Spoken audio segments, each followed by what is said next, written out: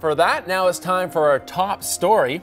Yeah, Kaya Edwards has been out at a homeless camp in St. Paul all morning, talking to folks there who are getting kicked out today. She sure has. So let's check in with Kaya. Kaya, what can you tell us about this day? Yeah, time is really running out. So last time I checked in with you at 5, I was telling you about how I forgot my gloves. Since then, I went in the car, had the heat on full blast, I grabbed my hat, and I'm still just kind of chilled to the bone. So I really do feel for the people who are right here living in these tents. But yes, time is running out. I counted about 10 tents here. It's a little hard to say how many people are in each tent, but by 10 o'clock this morning, they'll all have to go. We checked in with the city's director of safety and inspections. He says agencies from the state, the city, the county, they're going to have some people here helping the people living in tents gather up their belongings. They'll also try to connect them with services, and then they'll also try to offer them some rides if they want them. Now, I want to show you this video from September of the encampment. It's near I-35E, that's where we are, not far from downtown St. Paul. And as you can see, it's not as big as the encampment in Minneapolis, but still at one point, 70 people lived out here. Now, most of them have already moved away, some leaving their tents behind. And so the city is pointing everyone, though, to the winter safe space that they have. It's a temporary shelter within the basement of the Ramsey County Government Center, so they're working with the county on that. And this year, they did open it up a little earlier than last year, and they've also extended the hours. They also added 14 more beds. The thing is, though, it's an overnight place, so people can come in at 10 o'clock at night and by referral only. The requirements for that, though, to get in are low. It's that you have to have no other options for housing, and they just want to make sure also that you're not a threat to yourself or to others. So that kind of leaves the question, all right, maybe they'll get in at night, but how about during the day? The city is saying there are options like skyways and the libraries around St. Paul. They're also talking about transitional housing that's more of a like permanent place as opposed to a shelter, so or a transitional place. So they're pointing people to there. It's called Higher Ground, and the goal there, though, is to help people get back on their feet so that they can then move out to hopefully their own home. So that's the latest. Again, time's running out here, and we will send it back to you.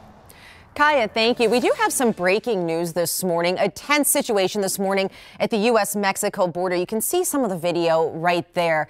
This video is just into a newsroom in Tijuana, Mexico. The migrant caravan arrived overnight, and they clashed with some of the locals who want them out.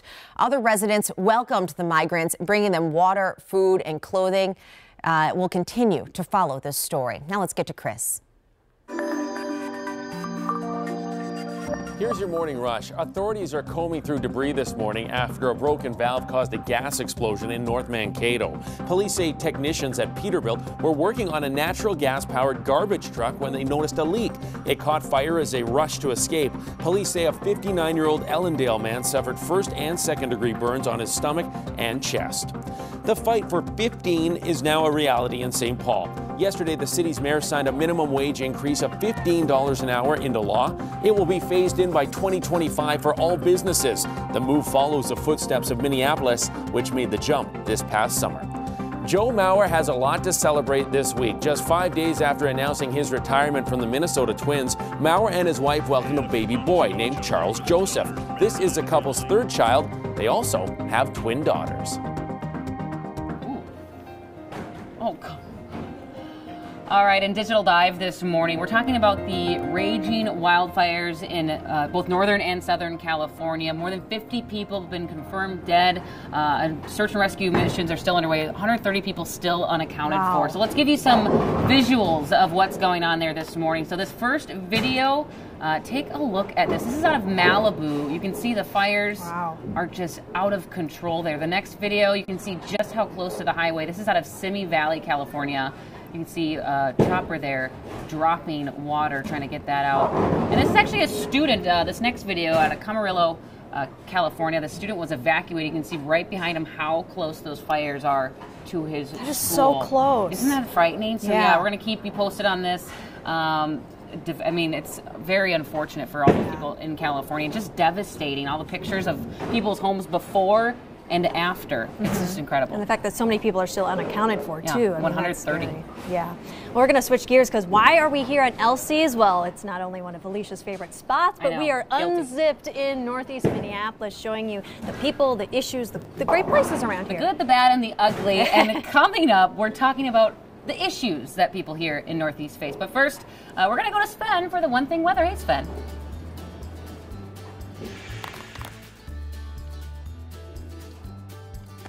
Good morning. Hey, you know, we thought we would give the ostrich some love. They're right next door to the giraffe, and they've been kind of looking at the camera, preening their feathers and such. See, there you go. They look like giant feather dusters. So yeah, ostrich are not endangered. That's good, but they're still pretty cool. Flightless birds, they front kick.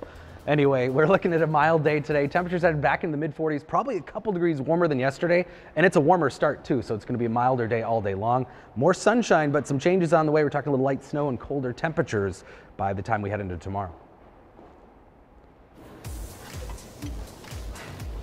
All right, Sven, thank you. Hey, we are unzipped in Northeast Minneapolis at Elsie's, one of my favorite spots here. Ellery's digging into the eggs, Benny, which is absolutely fantastic. Hash browns too.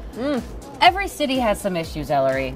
Yes. Underlying issues in all of the cities. So I figured out what those issues are here in Northeast Minneapolis. Take a look.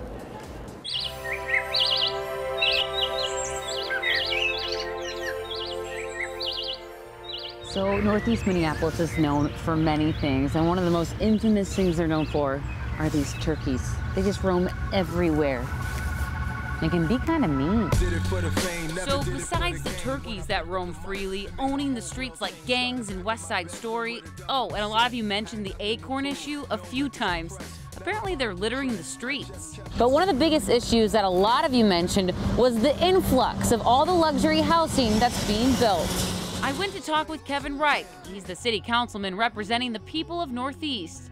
Here's what he had to say about the luxury housing issue. One of the ways we're combating that is to make sure that all the housing projects that are north of Broadway, which is the beginning of the Arts District and the beginning of the sort of working class part of Northeast, stays that way. And so every unit that we've built in the last 5 years has been affordable.